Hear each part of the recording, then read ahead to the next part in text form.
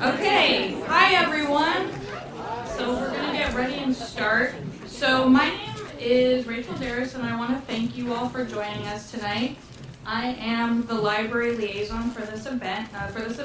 So Spiritual Bodies is the fourth installment of our annual Women's Voices series, where we explore women from different times and places through dramatic readings chosen by a faculty specialist, which in tonight's case is the wonderful Tracy Tiemeier. Tracy has selected 5 voices for us tonight. And before we begin, I would like to express my sincerest gratitude to Cynthia Becht, John Jackson, and Carol Raby for their support and guidance in planning tonight's event. Thanks also to Kevin Wetmore, our annual partner from Theatre Arts, who chooses and directs our actors. Finally, thank you to Tracy Tiemeier, without whom this night would not be possible, and who has been working for 6 months to plan the event. So now I present Tracy.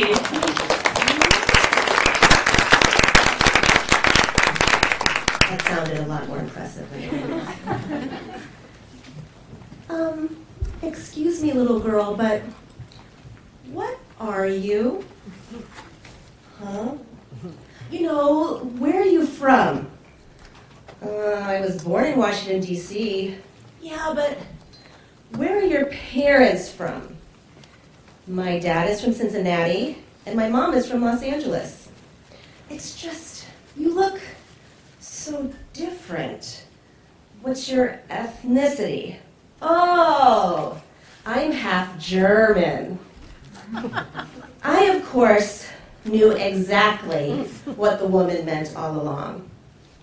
But while the woman in the lunchroom of my grade school walked away exasperated, I, a particularly willful child, walked away feeling triumphant. I resented that I was treated as a what and not a who. While my Japanese-American mother converted to Catholicism after she met my father, much of her family was and remains Buddhist.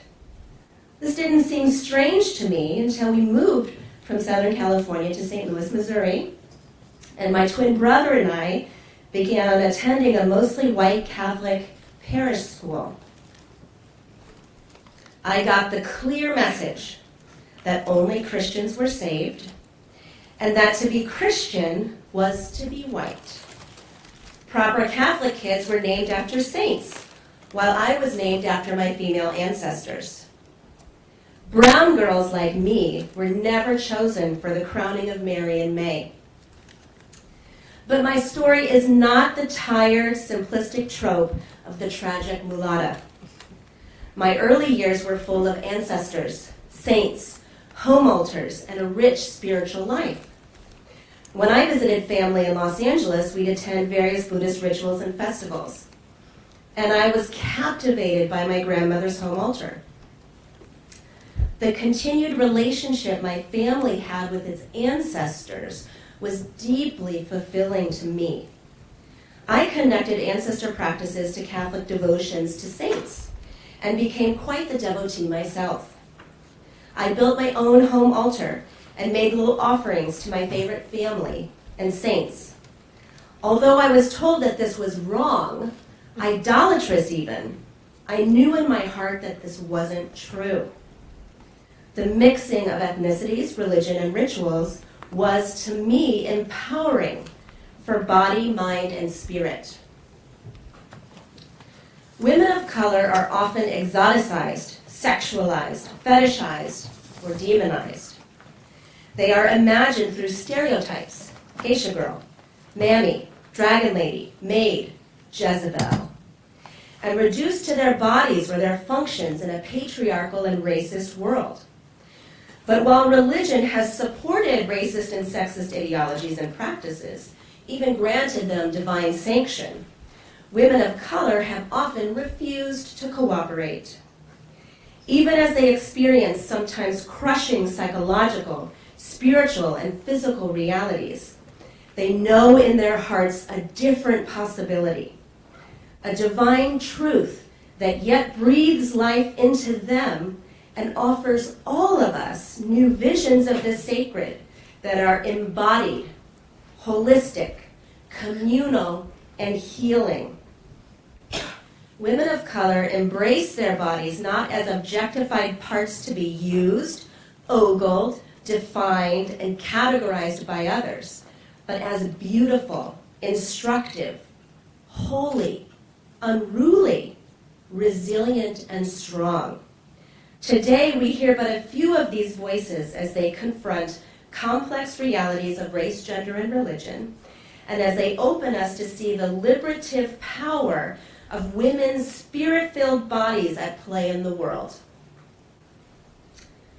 Zenju Earthlyn Manuel grew up in the Church of Christ, but found her way to Soto Zen Buddhism and is ordained in the Suzuki Roshi lineage. Black and queer, she resists the idea that we must let go of our identities or our bodies in our spiritual quest. Ratuja Kashid will now perform a selection from The Way of Tenderness, where Manuel argues that liberation requires honoring our many bodily and social realities.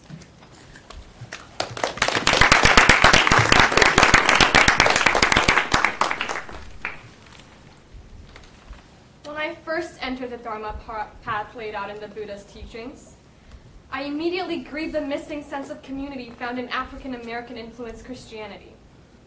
But when I entered the temple, a Zen chant expressing the determination to save all beings inspired me to deepen my quest to end suffering, especially the suffering of dehumanization.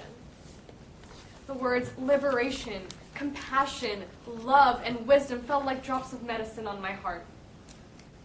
When I was ordained as a Zen priest, I was given the Dharma named Zenju, which means complete tenderness. I did not see myself as tender in the sense of being soft. I felt the raw and wounded kind of tenderness. It was clear at the beginning of my exploration that I had been hardened by the physical violence leveled against me as a young child and by the poverty with which my parents had to struggle. I had been hurt as a child when I discovered that others saw my dark body as ugly. And as I aged and moved from romantic relationships with men, I lived in fear of being annihilated for taking a woman as a lover and a partner in life. I had grown bound to feelings of injustice, rage, resentment. So how does someone who has experienced deep hatred from within as well as without become Zenju, complete tenderness? I listened to Zen teachers address suffering with Buddhist teachings. I listened for what might help me to face rage and to develop a liberated tenderness. Some suggested that if I just dropped the labels, I would be liberated. If I could just let go of being this or that, my life would be freed from pain. What I found is that I needed to bring the validity of my background to the practice of Dharma. I am not invisible, I wanted to shout. Dojin Zenji, founder of the Soto Zen tradition, said, "To study Buddha is the way to study the self." We must acknowledge the relevancy of our lived experience. Our identities in terms of race, sexuality, and gender cannot be ignored. We are not capable of being unembodied selves, nor are we meant to be. My beloved and I were at a popular grocery store. We were ready to order breakfast and were the only customers at the counter. It was clear that we were together there as a couple. We stood there for quite a long time waiting to be served. The server looked at us for a moment and then gazed off again, as if we weren't there. Soon a young man comes in, not black like us. He steps to the counter without asking if we've been helped. The server quickly takes his order. The server acted without saying a word about our blackness, our queerness, or anything at all about our embodiment. Yet there was a wider psychic field behind all three of us, created by our collective past history, that rendered the server incapable of acknowledging the lives before her.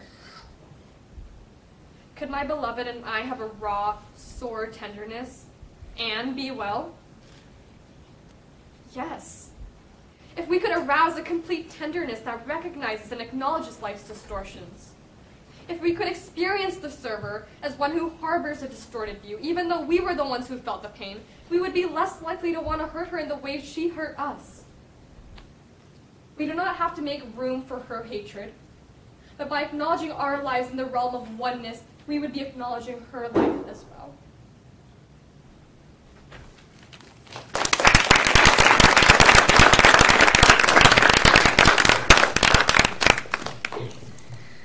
Rita Nakashima Brock is a Japanese Puerto Rican American Christian who questions why Christianity has emphasized Jesus' suffering because of her own experiences with racism and violence. Does the emphasis on a father who sends his son to suffer and die make God a kind of divine child abuser? Natasha Aquino will share a selection from Proverbs of Ashes, where Brock invites us instead to honor Jesus' community, vulnerability, and presence to others.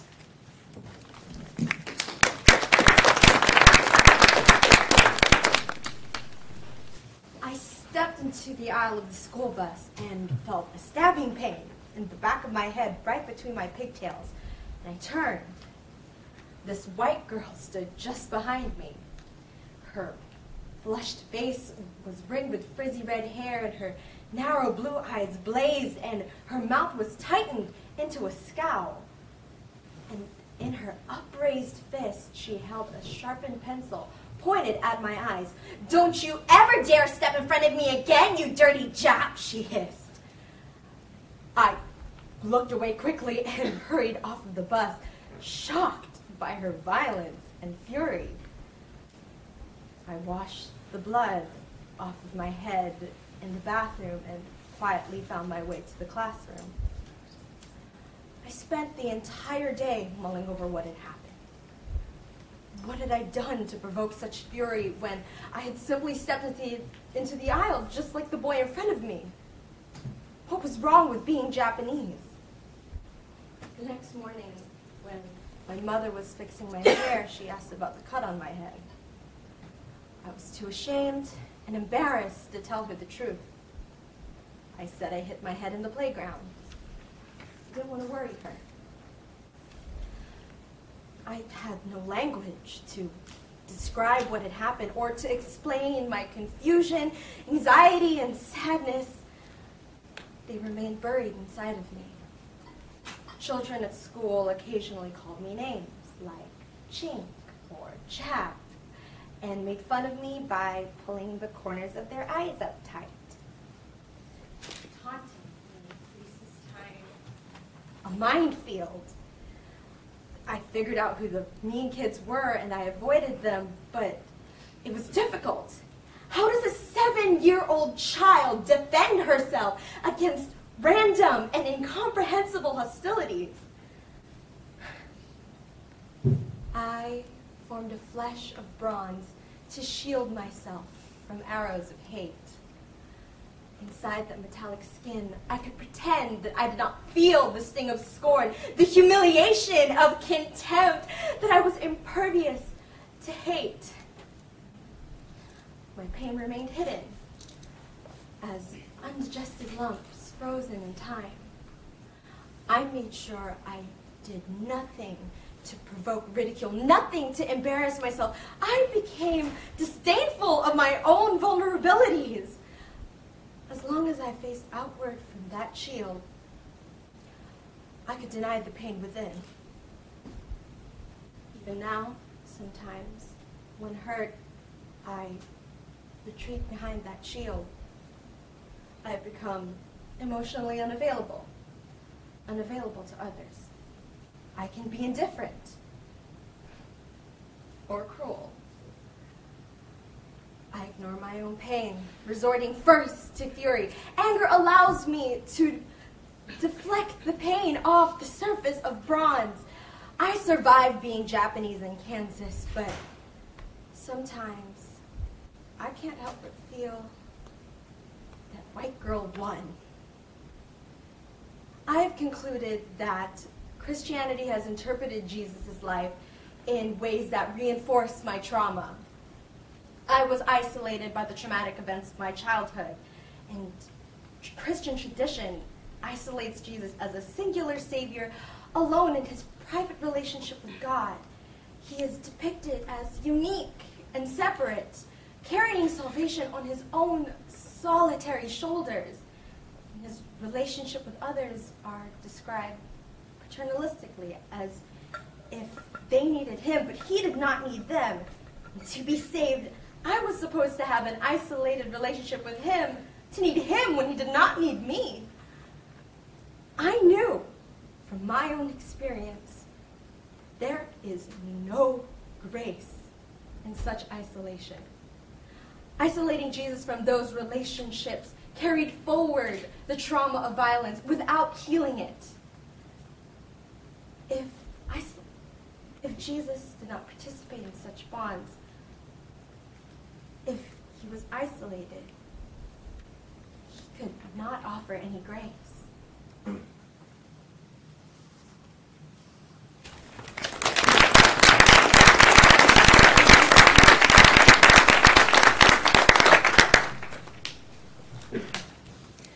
Jan Willis grew up in Alabama as the daughter of a Baptist deacon and as actively involved in the civil rights movement. Study abroad led her to Tibetan Buddhism and to reframe her sense of race, racism, and the struggle for justice. Jessica Dickerson will now perform a selection from Dreaming Me, where Willis refuses to believe that religion has to be an either-or proposition and identifies instead as both Baptist and Buddhist.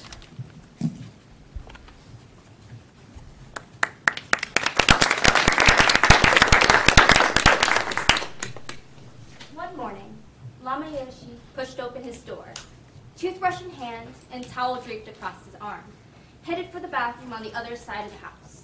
For a brief moment he paused and looked at me piercingly, and before continuing his journey he said, "Living with pride and humility in equal proportion is very difficult, isn't it? Very difficult." In that moment, it seemed to me that he had put his finger on one of the deepest issues confronting not only me, but all African Americans.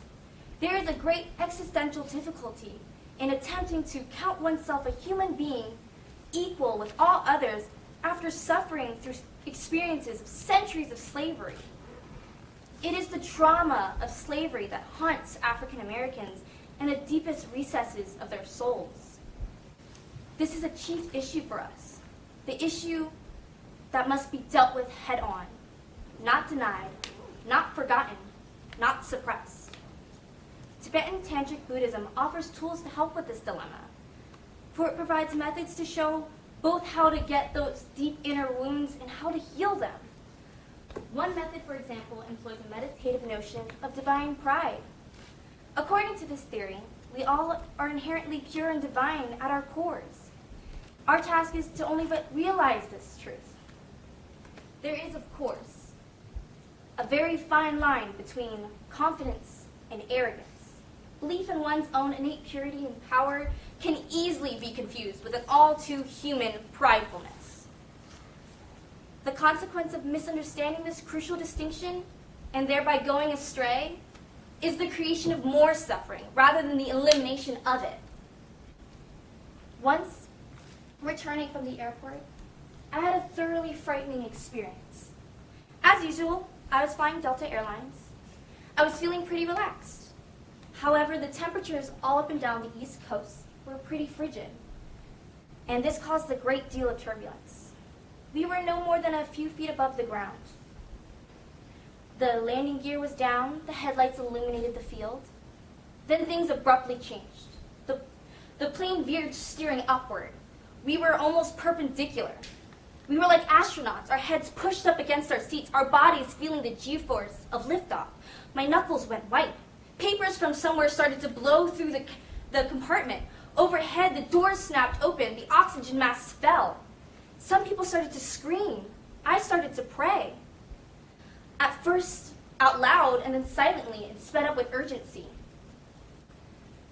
I screamed, "Lama Yeshe, may I never be separated from you in this life or others." Gripping my armrest, I continued in silence. May you and all the Buddhists help and bless us all. Without pausing, I said, "Christ Jesus, please help us, please. I pray, bless me and all these people." I call myself a Baptist Buddhist. Not to be cute or witty, I call myself a Baptist Buddhist because it is an honest description of who I feel I am. When I was on that plane, racing straight up through the sky, I didn't feel like I was hedging my bets. I felt sheer and utter terror. And I called upon both traditions for help. Long ago, Kierkegaard had argued that one does not know what one really believes until one is forced to act. That climbing plane showed me what I believed.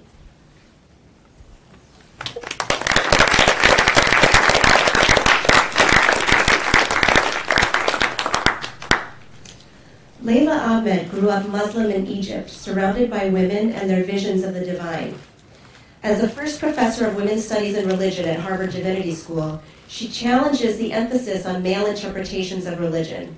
Ratuja Kashid will perform a selection from A Border Passage from Cairo to America, where Ahmed reflects on how women's approaches to Islam are bodily, communal, non-textual, and just as authoritative as men's approaches.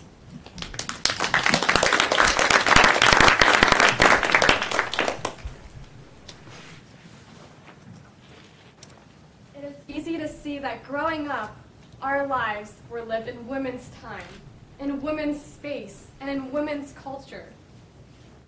And these women too, I believe, had their own understanding of Islam, an understanding different from the men's or the official Islam.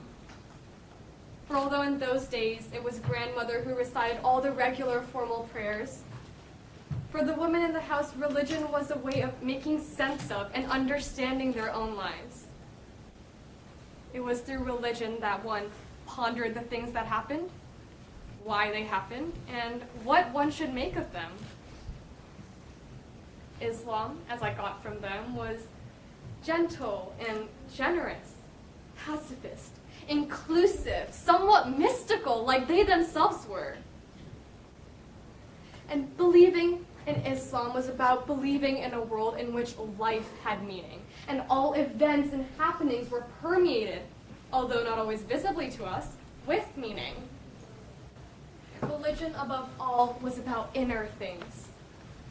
Outward signs of religiousness, such as fasting or praying, might be signs of true religiousness, but equally well might not. It certainly wasn't what was important about Islam. What was important was how you conducted yourself, and how you were in yourself and in your attitude towards others, and in your heart. What it was to be Muslim was passed on, besides very basic beliefs in the moral ethos of Islam, like that of its sister monotheisms, as a way of being, a way of holding oneself in the world.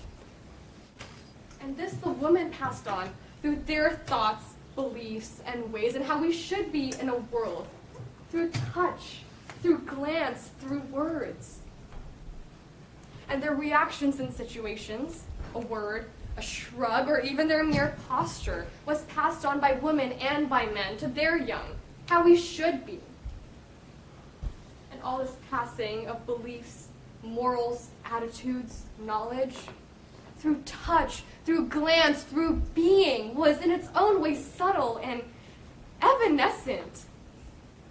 This profoundly shaped the next generation and left a record, not necessarily a written record like someone who writes a text leaves a record, but a more vital, important, and living record.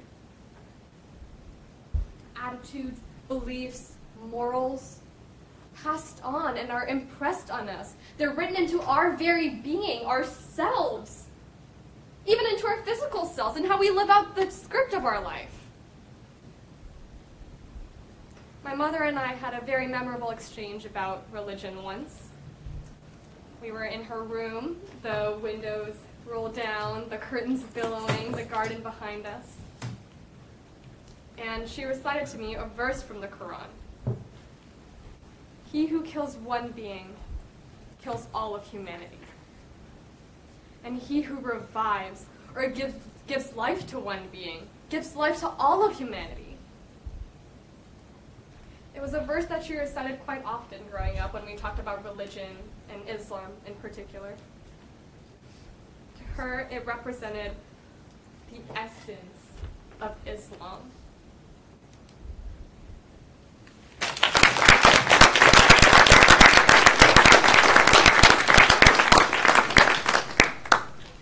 Monica Coleman is an ordained elder in the African Methodist Episcopal Church who has been influenced by evangelical Christianity, Black church traditions, and indigenous spirituality.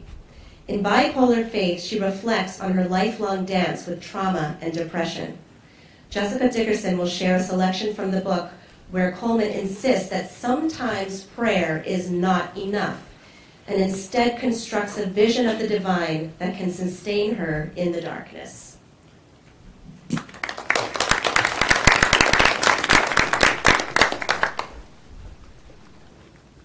I died. That night, I was raped. I died. I was 21 years old. The loss was total, but I dealt with it piecemeal. School assignments, trying to sleep, losing my job, getting another job, telling people, going to group therapy, going to church after church after church. I was so busy trying to stay alive that I hadn't known that I had died. That's why it took me years. But everything was gone. That long night and morning while it rained, I died. Depression mocked me. I was a kitten, pawing, lurching, chasing after the string that unraveled from the spool held by an entertained owner, except there was no forest outside of me playing catch me if you can with my life. The depression was inside me. I went to the campus counseling center. The therapist asked me about my schoolwork. Do you have any incompletes? I finished them out. How's your GPA? 4.0. How do you like your program?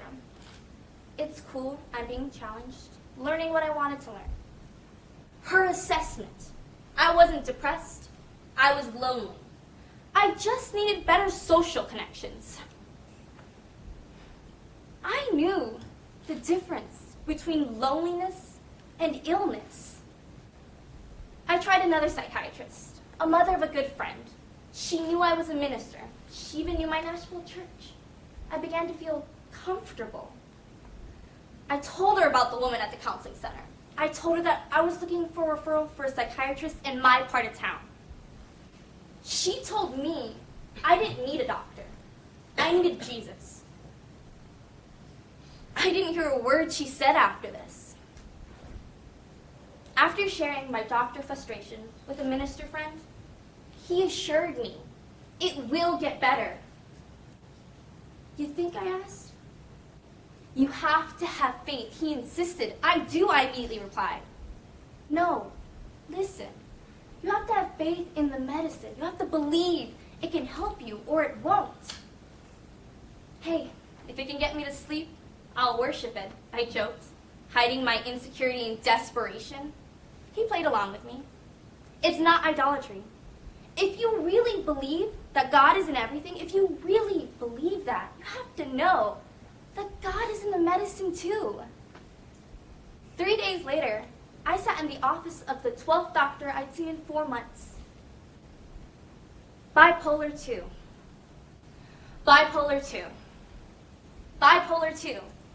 The naming helped me feel sane. Hearing myself described so well, down to the little details, suggested that the happy, studious, successful part of me wasn't just a lie or a facade or a mask I wore to hide my depressions.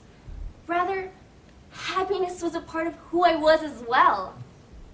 The name, Bipolar 2, officially said that I was more than depression.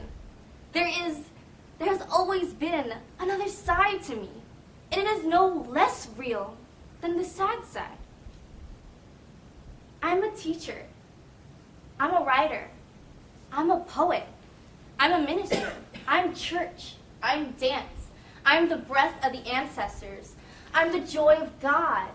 I am my grandmother's dreams. I'm my grandfather's prayers. I'm incense burning. I am a woman. I'm the woman who loves the company of other women. I'm alive. I'm whole. I'm a person who feels deeply. I'm a woman who believes in freedom. I'm a woman who fights for freedom. I'm a co-journeyer. I'm a friend. And loved by so many.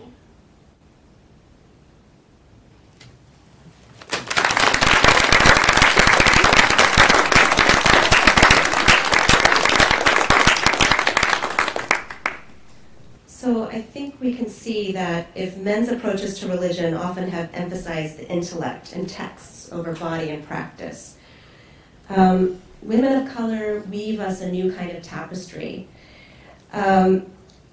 It's complex, it's sometimes contradictory, ambivalent, rich with psychological, physical, and societal imagery and complexity.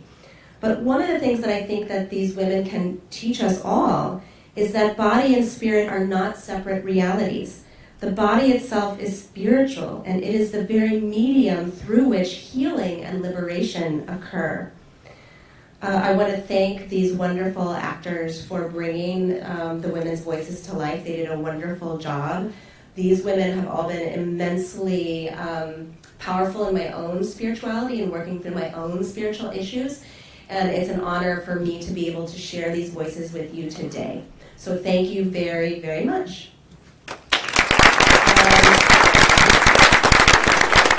We have time for discussion. You can ask me or the actors questions. I'll moderate, so if you have any questions or comments, please raise your hand and direct your question or your comment to one of us.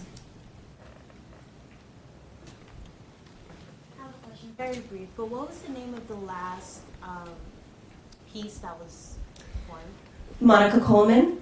So the book is called Bipolar Faith, and it's written by a woman at Claremont, Monica Coleman, writing about, it's a spiritual autobiography about, she starts all the way from childhood into her career right now. It's a wonderful book to read. I recommend all these books. Maybe I can ask the actors how they connected with the pieces, if it was difficult, or how they like segued in, if there were things from their own life that they, channeled into their work. Who wants to start? Okay. Okay, so for the first piece I did, Jan, what's her name? Jan Willis. For the first piece, I connected through, of course, the African American spirituality. It's very important to realize that not just African Americans, but all cultures have suffered. So I took into part just how everyone feels in their day-to-day life, like what you feel when people question you and things like that. And so that's how I embodied her piece. It was a little bit more difficult just because I haven't had a death-defying experience like she did on that plane, but I can imagine it. And the second piece that I did, Monica Coleman, hers was really, really intimate. Hers was her story of rape and how she overcame this and how she was able to feel not normal in a sense that everyone thinks, but how she could be herself and feel okay doing that. That it's okay to have both the sad and the happy, that both are true. You're not faking your happiness, you are happy at times. And I feel like that's something everyone connects with. I connect with that personally. I feel like some days you don't want to get out of bed, and it's just not because anything traumatic happened, maybe just because I'm not happy at the moment. But then the next day, I can go out and talk to everybody and be super energetic and happy. And that's just a part of being human. You just have to handle both sides and realize that all of that is you, and that's okay.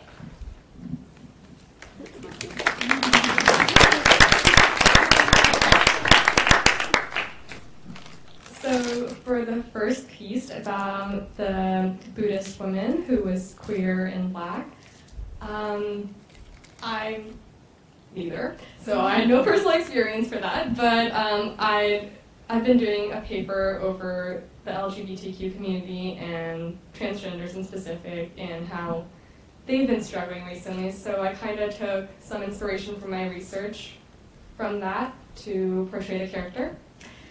And for the second character, Layla Ahmed, one of my friends growing up was Muslim, and obviously with the current government and stuff, there's so many misconceptions about like Muslims, and there's so many issues going on, so I kind of took into account how she would feel. She lives in Canada, she doesn't live here, but I kind of took into account how she would feel if she lived here, and how she would voice her concerns and talk about her religion.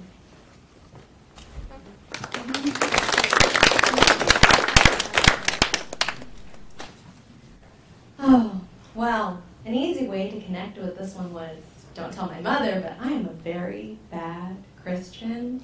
I am so petty. So, so I totally understood when she would talk about how you had to have grace, which is something they talk about in like Catholic school all the time. You had to like have grace to forgive the people that wrong you, to go above that, to be better than that, so you could be closer to God. But we're only human, and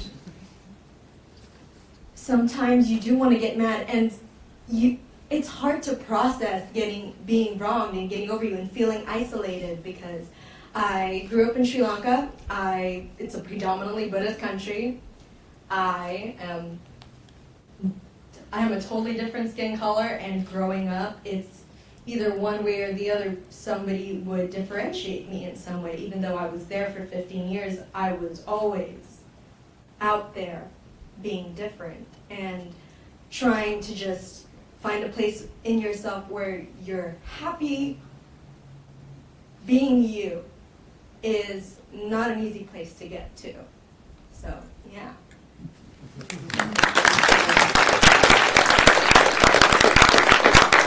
So any follow-up comments or questions, especially for our actors?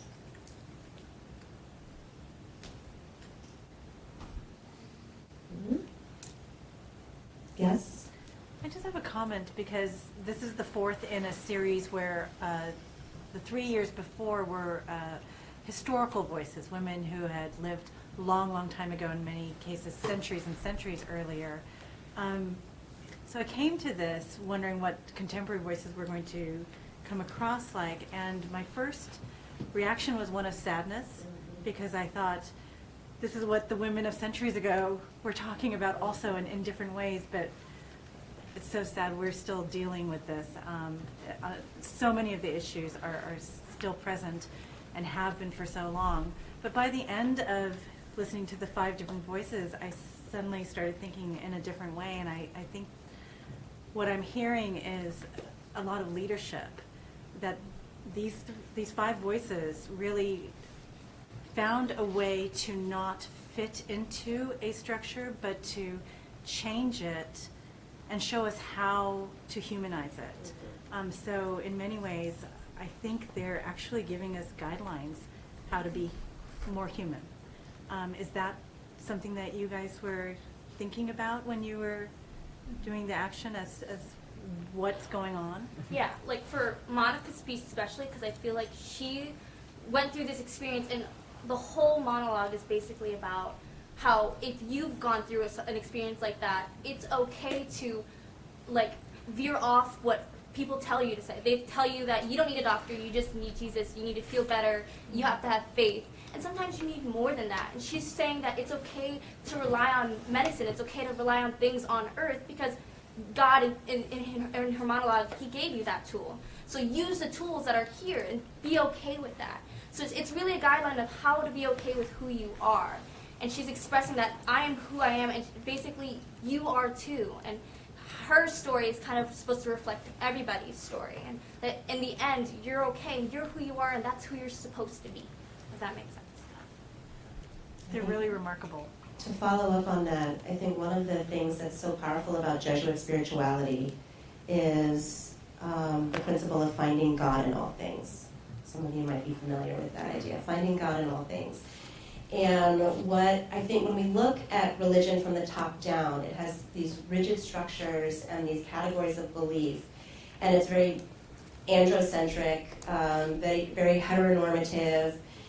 And if we look at religion from the bottom up, from the real people who are practicing and handing on the tradition, it's oftentimes non-normative, right? It's oftentimes women of color. It's, you look at across the religious traditions, especially in the global South and in the global East, that the bodies that institutionalize ritual and practice are female and non-heteronormative. And if we are thinking as a Jesuit institution here at LMU, what does it mean to find God in that way? Outside of that top-down, hierarchical, institutionalized androcentric, heteronormative framework, and we find all these voices. And in that sense, it's not just a story of tragedy, it's a story of resilience and power. And one of the things about focusing on contemporary women, I mean, look at the Me Too movement and everything that's happening right now. It's not just a Western thing. Women are speaking out globally, and we're learning more and more from sources of faith and the sacred that are non-binary and fluid and brown. And to open ourselves up to that possibility. It's not to say either or, it's to say what can we learn. And I think what we can learn is a story of resilience and power. One of the things that I was sensitive to is not to look for sources where it was all about poor brown women. We need to go in, and charge in as our white savior. Rita Nakashima Brock, that's her big thing, is that Christianity is all about this one male savior, charging in on a horse, a knight in shining armor.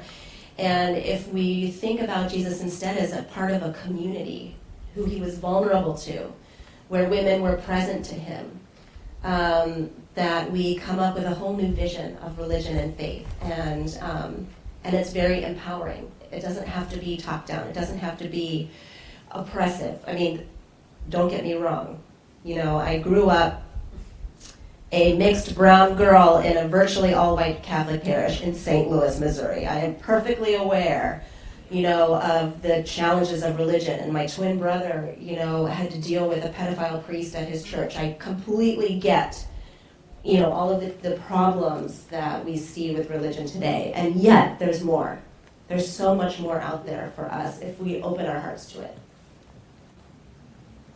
Any other comments or questions? Jan? Yeah, I'm just wondering if the actors went through a transformative process going from the spoken word to the acted word. Great question. Who wants to do that?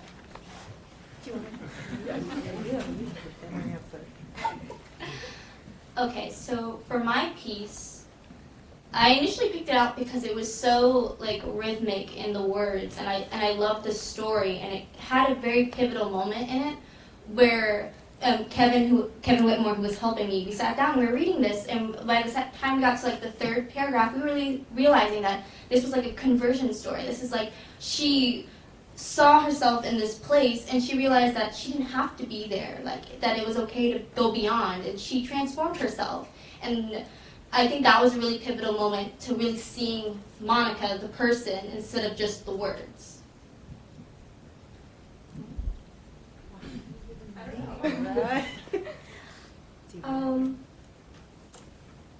Yeah, I feel like you don't hear a lot of Muslim women speaking out and stuff just because they're just so hindered because of their culture by men. So I kind of had my own take on what this person would sound like. I just kind of made her my own person and used her words and, like I said, my friends' experiences to how I thought the person would react.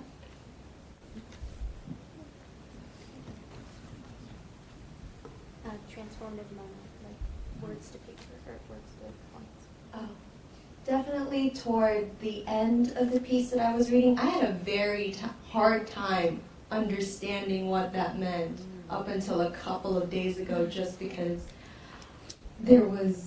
she mentions isolation so much, and that says so much about her. And the longer I thought about that, and because I related it up to her stories up to that point, and I was just like, and then I realized how did I say this? I just realized how she felt cynical about being Christian in a way, and normally I imagine she was a very active Catholic up until a point, and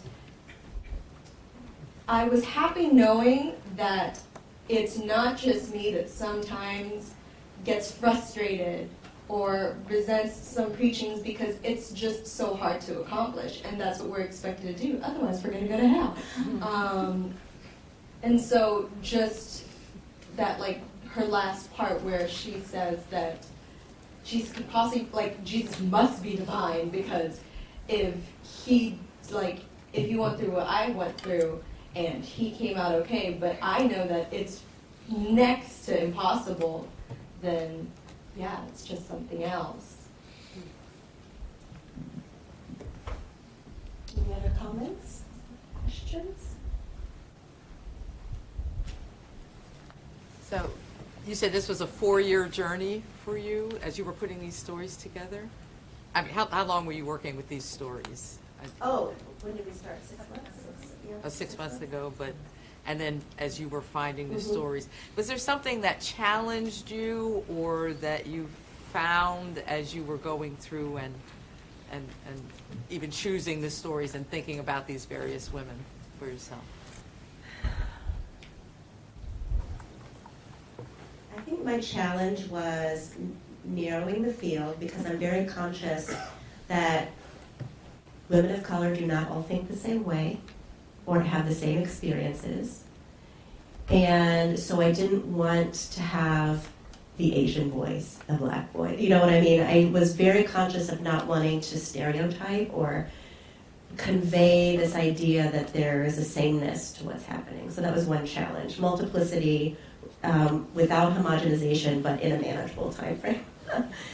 The other challenge was the intersection of gender, sexuality, race is very important. And I oftentimes feel when I talk in white feminist circles that I'm not towing the orthodox line in some way. And I'm not saying the right thing, or I don't believe the right thing. So I'm sort of very sensitive to how race and gender have these interlocking realities, and I may agree more with,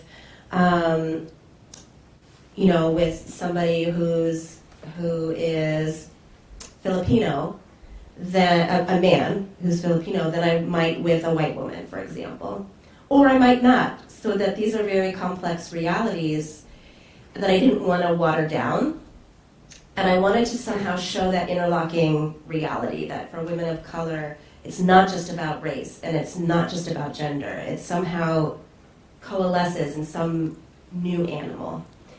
But it's not like you can go through somebody's book and find one paragraph that's like intersectionality right there. You know, you'd like to think that in somebody's journey they would sum it all up in some great story that said it all. Nope.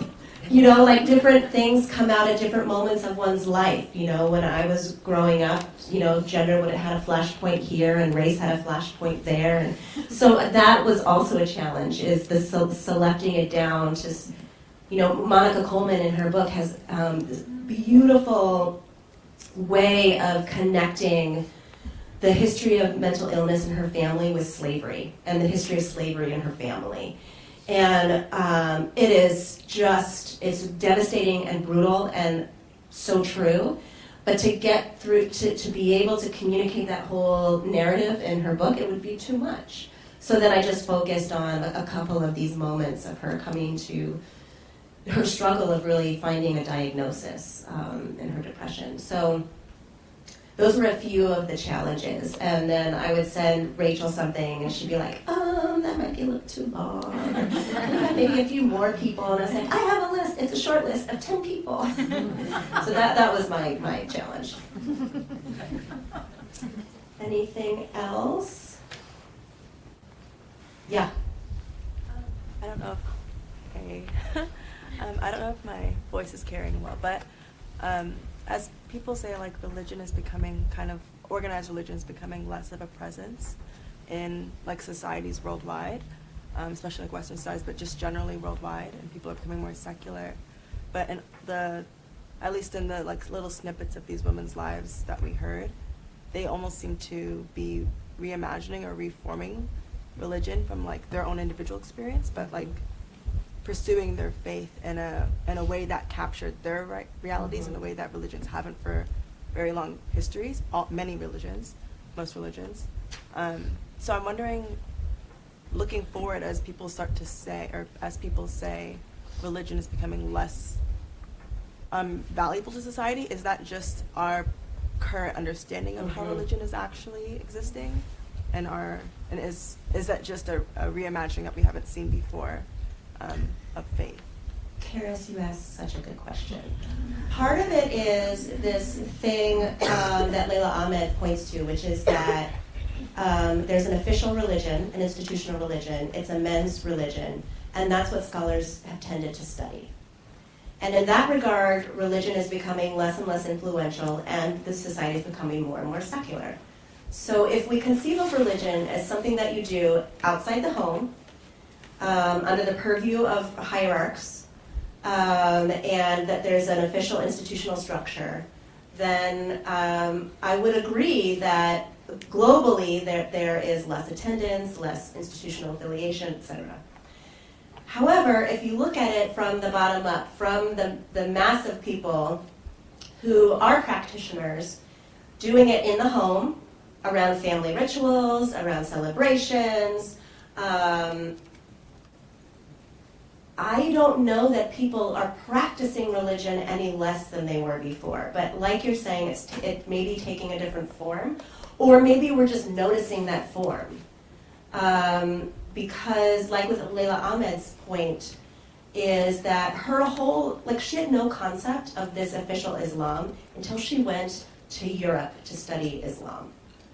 And then she got the official male version of Islam, taught by male scholars, and that was had nothing to do with how she experienced Islam. And so her point was that wait a minute, who's teaching people Islam? The moms and the grandmas. Not just the girls, but the boys. So people's first access to religion is oftentimes through the mothers in the home.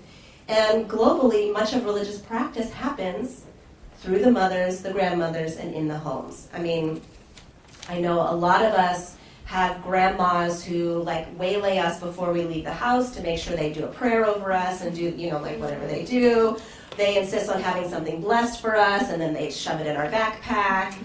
And these are the practices that always were there, but we're noticing them and we're honoring them more. And I don't know that that's lessened. So I think, Karis, it depends on the perspective that you take.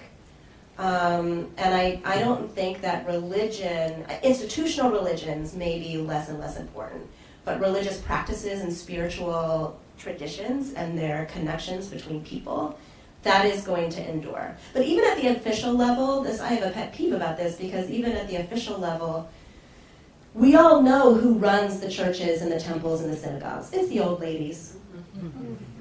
It's the ones who go, right? It's old ladies, and if they don't like the priest or whoever it is, they're gone. Bye-bye. So even at the official level, I think there's a lot of negotiation and power play that happens behind the scenes. But scholars haven't been trained until more recently to notice those things.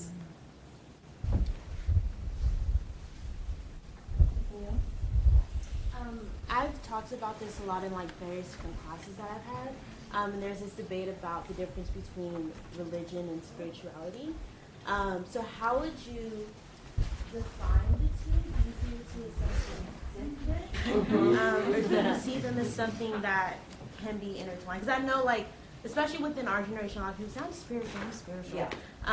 Do you think that's something different than maybe religious? I'm just asking because I No, it's a great question, and whenever people say I'm spiritual but not religious, I say, well, I'm religious but not spiritual. But I don't actually know what I'm saying. I just say that to them.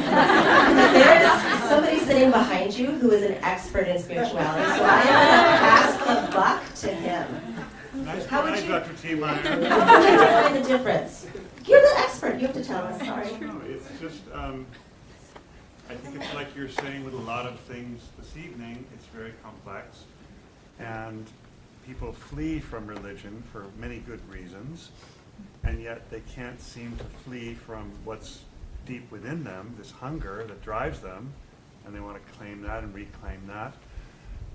I think it's a struggle in this moment, and some people find themselves even a little bit lonely in their spiritual search, and they gravitate back toward communities or a sangha or something. And I think there's a possibility to retrieve a meaningful relationship with religion as community. We all need that. It's how traditions get passed on, informally, with the grannies, of course, but also through the rituals of initiation and marriage, and when people die, we want to ritualize that moment appropriate, and we need traditions for that. So there are important distinctions, and yet I think we're in a moment culturally when people are really struggling to ask themselves whether they can hold them together or integrate them or reintegrate them. That's what I would say.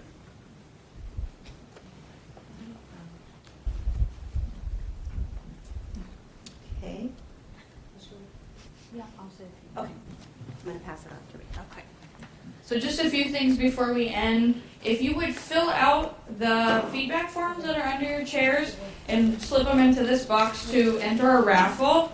And if you need class credit, please find John in the bow tie and he'll swipe your one card. And third, our Archives and Special Collections Gallery will be open until 7, so you can see our sister exhibit for this program, Meeting Christ in Faith and Art. Please don't bring your food or water, but also please eat our food and drink our water before you come by. Thank you so much for being here. This was an amazing turnout. Thank you, Tracy.